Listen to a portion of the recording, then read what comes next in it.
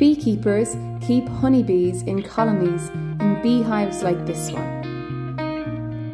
The exact population of the hive fluctuates depending on the time of year.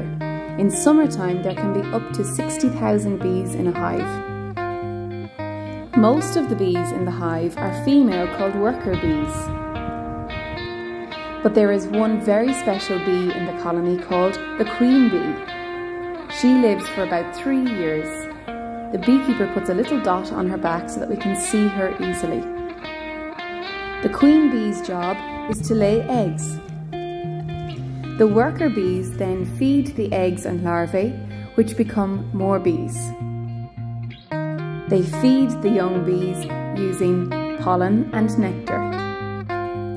Inside the hive, there are different compartments.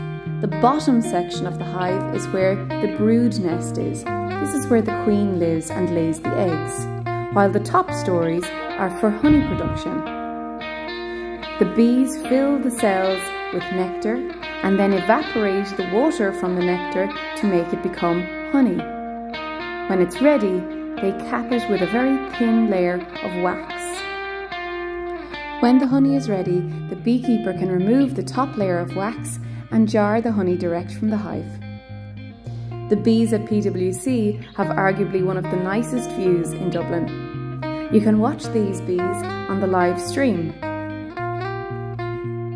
You'll be able to see as they come and go, gathering pollen and nectar from all over Dublin city. So the next time you see a honeybee on your travels, you might ask yourself, where did it come from?